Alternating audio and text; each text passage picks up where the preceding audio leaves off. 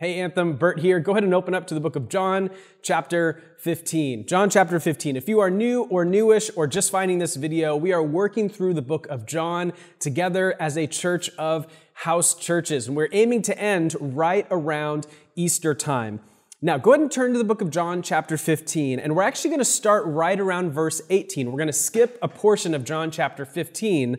Why, you may ask? It's because we devoted the whole month of January to John 15, verses 1 through 17. So we took an entire 4-week, 4-part series to work through Jesus' beautiful picture and analogy of the vine dresser, the branches, fruit, all of that. And so if you are missing that part, or if you're not with us in January, or you want to simply go back and revisit that, please go check out the podcast or the videos from our John 15 series that we called Christian Mystics, the ancient art of abiding with Christ. But today we're actually going to pick up in the narrative right after that moment in John chapter 15. So in our last video part here, we were in John chapter 14, and in John chapter 14, the narrative ends with Jesus saying, "Rise, let us go from here." So just a bit of context setting for those of you who may be less familiar with where we're at in the story of John so far.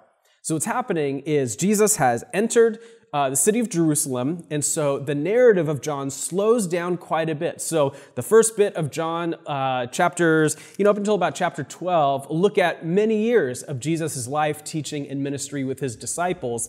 And then with the triumphal entry in John chapter 12, the narrative here slows down. And instead of talking about weeks, months, or even years, we're looking at 1 week, an important week, the very last week that Jesus is here physically on earth with his disciples before the cross, before the resurrection. So we have the kind of upper room discourse as it's been known. Jesus is sharing the Passover meal with his disciples, and they're eating. He's washing their feet, and Jesus is giving many hints that something big, dramatic, and traumatic is coming. He says, "I will not be with you longer. I'm going to the Father. I'm going away soon." And he's even starting to call it that one of those 12, will betray him. And so we have this teaching from Jesus, and we have him washing feet, and we have him teaching and trying to prepare his disciples for his departure. And he has this momentous movement in John chapter 14 saying, "I'm the way, the truth, the life." He's talking about the helper. He's not going to leave us as orphans. He's going to send someone or something to help us, to fill the gap. And Jesus communicates to us that it's actually better that he goes away. And the narrative says, "Rise, let us go from here." So just imagine the scene. They're around dinner. It's nighttime. Jesus is preparing them for his exit, and he just drops this bomb on them. Then he says, "It's actually better that I go, so you will get the Holy Spirit." And he says, "Let's get up." So they get up from the dinner table. They start walking in the dark streets of Jerusalem. And it's in that context that he has a few more teachings for them. But it's this teaching on the way to the Garden of Gethsemane, where we know the arrest will happen, and then he'll be taken before the religious leaders, then Pilate, then the crucifixion, and all of that is coming in the narrative. But John chapter 15, 16, and the prayer in 17 is this on the way to the garden movement. And so that's where we get Jesus says, "I'm the true vine, my Father's the vine dresser, abide in me, and I will be in you. You can't do anything apart from me." That whole narrative is happening as they're just taking a walk in the dark streets of Jerusalem on the way to the Garden of Gethsemane. And that's where our narrative picks up today in verse 18. He just says, "Abide in me, as I abide in you. Apart from me, you can do nothing." He says, "Love one another. I don't call you servants, but I call you friends." And then he picks up here in verse 18. Now, before I read the narrative, I just want to set all that context for you. Before I read the narrative, I want to share a quote, one of my favorite quotes from C.S. Lewis, the Christian writer, author, philosopher, famous for writing the Chronicles of Narnia series. But he also writes a lot of theology and commentating on his relationship with Jesus and Christianity as a whole. And he once said, quote, "I didn't go to religion to make me happy. I always knew a bottle of port would do that. If you want religion to make you feel really comfortable, I certainly don't recommend Christianity." Now, I love that quote because the text today certainly reminds us that the Jesus life, the one of following him and aligning and bending our life to be more like him, is certainly not one of comfort or ease. And Jesus, as he's speaking to his disciples here, starting in verse 18, he's speaking to them with the full intent that they will continue to believe, and continue to follow Jesus, but in that belief and in that following and discipleship of Jesus, they will experience resistance, pushback, hardship, and even persecution and hatred from the world. So prepare to be uncomfortable as we work through this section here. But starting in verse 18, he says, "If the world hates you, know that it has hated me before it hated you.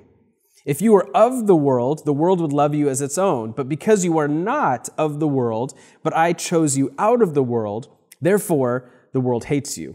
Remember the word I said to you, a servant is not greater than his master. If they persecuted me, they will also persecute you. If they kept my word, they will also keep yours. But all these things they will do to you on account of my name, because they do not know him who sent me." They do not know him who sent me. "If I had not come and spoken to them, they would have not been guilty of sin. But now they have no excuse for their sin. Whoever hates me hates my Father also." I'll go a couple more verses here. If I had not done among them the works that no one else did, they would not be guilty of sin. But now they have seen and hated both me and my Father. But the word that is written in their law must be fulfilled. They hated me without a cause. Now go ahead and pause right there. Here in the narrative, we get kind of a grim picture from Jesus, right? He's basically saying union with Christ, which is this idea we talked about back in January in John chapter 15. Union with Christ goes both ways. We get the love of the Father, and Christ is in us, and we are in Christ. But that's not all we get with union with Christ. We also inherit the hatred of the world that they have for Jesus now is imparted on to us. Jesus has been just teaching the disciples that they're invited to abide in him and he will abide in them. And that powerful reality has so many implications that we've already unpacked together as a church. But one of the implications is that what Jesus gets into here is that when we're united with him, we get all the benefits, but we also get something else. All the hatred that the world has towards God, Jesus, may be applied to his church. Now, put yourself here in these shoes. The hatred that particularly the religious leaders had of Jesus was quite palpable, right? They did not like that he was breaking their rules and messing everything up.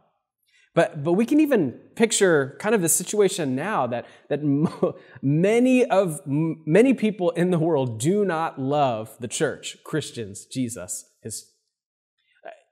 and that's not without reason, right? If we're being really honest, the church over the years has done a lot of things to warrant that kind of resistance. But what Jesus is saying here is that we should not be surprised by it, like Peter reminds us, but we should anticipate that the world will hate us. Now, why the world hates us is something we have to get into here. Because what Jesus is teaching is that the world will hate us, but not for any reason. There's a key line in here where Jesus says, all these things they will do to you on account of my name. Often Christians and the church get into quite a bit of trouble, not because of Jesus' name, but because of silly decisions that we're making here that have nothing to do with Jesus. Right? Jesus is teaching us that when we live the abiding life, one that the fruit of that life is his righteousness, and in the same way the world kicked against Jesus' righteous presence, they will kick against whatever righteousness that we bring to the table. But often we get in trouble because the world hates us for other reasons. One thing to note here is Jesus is not frustrated for the world for its persecution of him. He actually expects it, anticipates it. It's a part of the equation. And true persecution is a sign that you're in the right place, doing the right thing. Now, I say true persecution because one Christian author famously said it's not persecution if somebody doesn't like you because you're a jerk, right? That's why I wanted to call your attention back to verse 21. Like hardship, resistance, persecution on account of Jesus' name is a real deal. But the hardship, persecution, or resistance we face because we're jerks, or we face some kind of inconvenience here, that's not really what Jesus is getting at. Are you tracking with me? There are a lot of things we do as Christians that draw the ire of the world. Some of them are legitimate persecution. And I'm talking we as in the global church. But much of it is simply Christians acting entitled or frustrated that the world sins and that the world doesn't look like us because of it. It's famously trying to legislate Christian morality, right? That's not really what Jesus is getting at here. He said, when you live in line with my life, producing the fruit of the Spirit and bringing to bear the kind of righteousness that Jesus imparts to us, it will inherently go against the way of the world because the way of the world is not the kingdom of God. But there's a distinction here we have to make of, are we facing resistance, hardship because of decisions we're making, because we're entitled, because we're frustrated, or we are facing resistance and hardship because we are truly living the way of Jesus, and that will run counter to the way of the world. Jesus is inviting us to anticipate something like what he experienced, right? Imagine perfectly living out the fruit of the Spirit and the world still hating you. You're loving, joyful, peaceful, patient, kind, good, self-controlled, gentle, and the world still persecutes you. That's what Jesus is telling his followers to expect. When you are truly becoming a person of love, joy, peace, patience, kindness, goodness, self-control, gentleness, all of those, the world will not understand and will push back and will resist. This is what Jesus is talking about. Jesus is teaching us that persecution, resistance, pushback is the expected outcome of faithful living. Now, it's going to look differently in any time and any place. Resistance might look different in Iran or China today than it does in America or the westernized world today. It may look different 50 years ago, 100 years ago, 1,000 years ago. No matter your time and place, resistance to the will and way of God will look different, but it is there.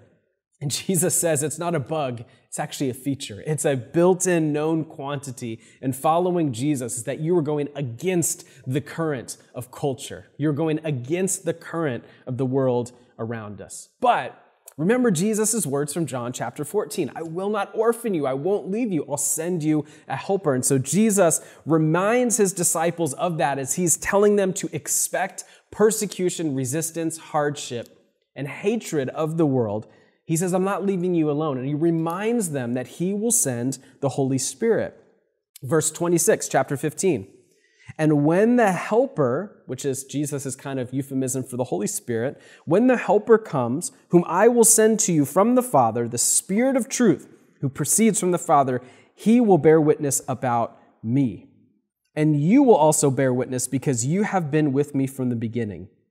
I've said all these things to you to keep you from falling away. They will put you out of the synagogues. And indeed, the hour is coming when whoever kills you will think he is offering a service to God.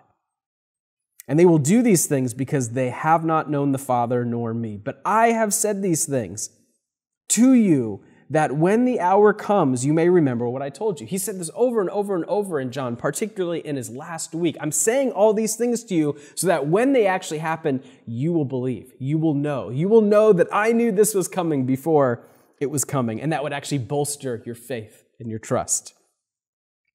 Continuing on, I did not say these things to you from the beginning because I was with you, but now I'm going to him who sent me, and none of you asks me, where are you going? Even though they did. Because I have said these things to you, sorrow has filled your heart. Nevertheless, I tell you the truth, it is to your advantage that I go away. Right? He's repeating himself from John chapter 14. For if I do not go away, the helper will not come to you, but if I go, I will send him to you. And when he comes, he will convict the world concerning sin and righteousness and judgment. Concerning sin, because they do not believe in me. concerning righteousness, because I go to the Father and you will see me no longer, concerning judgment, because the ruler of this world is judged. I still have many things to say to you, but you cannot bear them now. When the Spirit of truth comes, he will guide you into all truth, for he will not speak of his own authority, but whatever he hears, he will speak, and he will declare to you the things that are to come. He will glorify me, for he will take what is mine and declare it to you.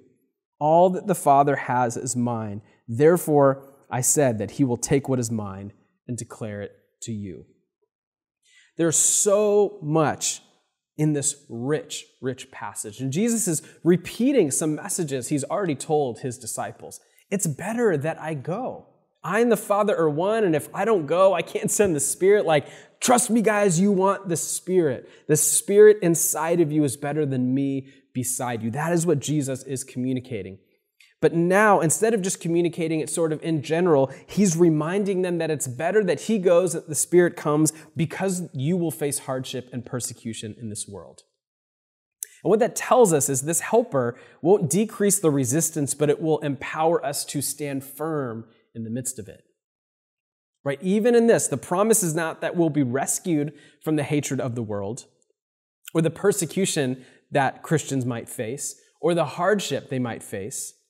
The promise is that we will have help, listen, to properly bear witness to Jesus, the person and work of Jesus in the midst of hardship. That's profound. Look at the end of chapter 15. Jesus says, when the Helper comes, whom I will send you from the Father, he'll get you out of it. He'll rescue you. No, he will be with you, and he will bear witness about me, and you will bear witness about me.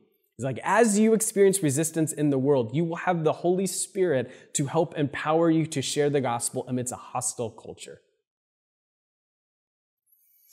But one of the things we also see is not only the Helper will come, but Jesus is trying to prepare his disciples for life without him in the flesh right next to them. He knows a few things are going to happen.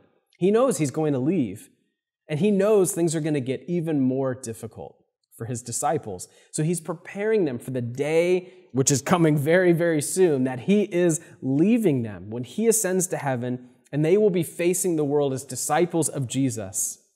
And they will take the brunt of the assault because Jesus himself will not be there in the flesh. And he tells the disciples straight up, you have to prepare for the hatred of the world to come to bear on you. And he doesn't want us to fall away. He says, I have said these things to you to keep you from falling away. Now, I don't know what your theological heritage is, but that may mess with you a little bit.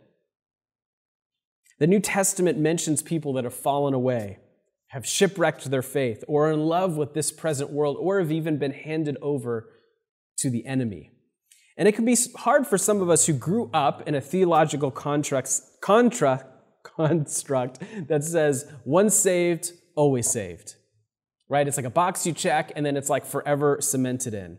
So to hear Jesus say something like, I have said to you all these things to keep you from falling away, our brains start to go, wait a second, Jesus, don't you know that nobody that is saved can ever fall away?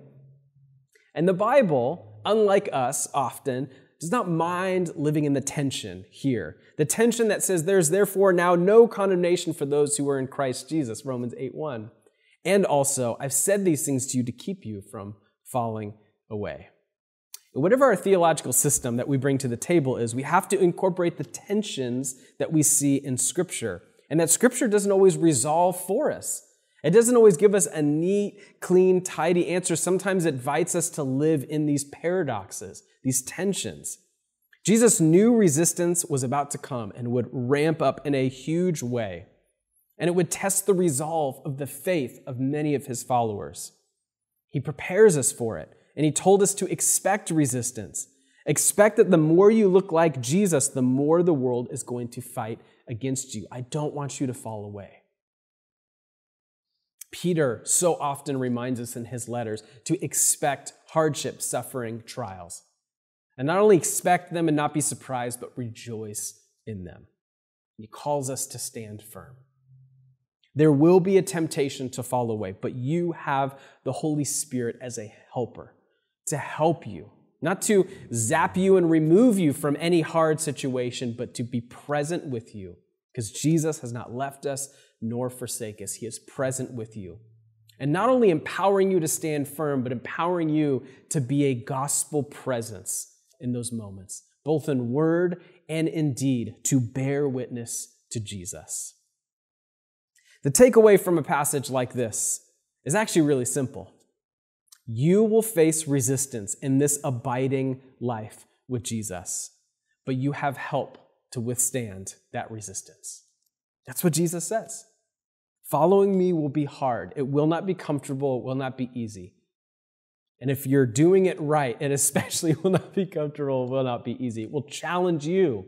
It'll put you at odds with certainly the enemy, but also the world and the culture around us. But you have help. You have the Spirit inside you. Because of the work of Christ, He is always, always, always with you. And there are a number of things that at any given moment are actively working against Jesus' presence, shaping you to look more like Him. We talk about this frequently as a church. The world, the flesh, the enemy, all these formation voices trying to get you to become something or someone other than the person Jesus intends you to be. But neither your formation into the likeness of Christ or your formation into the likeness of the world are inevitable. There's definitely ways that are more natural than others, and pending any action on your part, you will probably look more like the world than more like Jesus. But you actually have an opportunity to play a role in your own growth, to play a role in your standing firm, your bearing witness, partnering with the helper that Jesus sent so you could stand firm and bear witness. Will you? I think that's the invitation from this text, is to partner with the helper that Jesus has sent to stand firm, to resist the world around us, to resist the enemy, to resist our own fleshly desires, and to bear witness to Jesus in word and in deed. So how will you set up your life in a way to withstand the inevitable resistance that's coming? One of the ways we've laid out to do this as a church community is through our community rule of life. It's not only to make space for abiding with Jesus, although that's its primary function, but it's also to withstand the onslaught of those voices trying to form you into something or someone else. So regular rhythms of cultivating gratitude and generosity, of Sabbath and community, rhythms of parenting your phone and starting your day with Scripture and not anything digital. All of those are helping you abide with Jesus, but they're also helping you withstand the attacks of the world around us. You have a choice in your growth. You have a choice to either become more like Jesus or become less like Him. Now, thankfully, the Spirit does the heavy lifting, but we are still called to play a part in that. So how will you cultivate and set up your life in a way to withstand the inevitable resistance from the world around us? I would encourage you to maybe camp out on that question in light of this text here, to invite Jesus, invite the Spirit of God in you into a conversation. How will we do this together? And I encourage you to actually do it. Don't let some information come into your head, go, nice talk, Bert, and then move on with your life, but actually pause, sit, consider what might it look like to set up your life in a way to withstand the inevitable resistance of the world. Let's pray. Jesus, thank you that you never leave us or forsake us. Thank you that as you're preparing your disciples to leave, you said, I will send the helper, and it will be better. And as much as we wish we could walk with you and be next to you, thank you that we live in a time and place in human history where we have access to your Spirit. Jesus, we know the world around us runs counter to the ways of your kingdom. Help us be bold. Help us stand firm. Help us to cultivate and set up a life that leans us toward abiding with you, but also helps withstand the hatred and the attacks of the world around us. We know we can only do this in the power of your Holy Spirit, but we also know that you call us to play a part in our own growth and our own sanctification. Help us live in that space of abiding with you, resisting the world.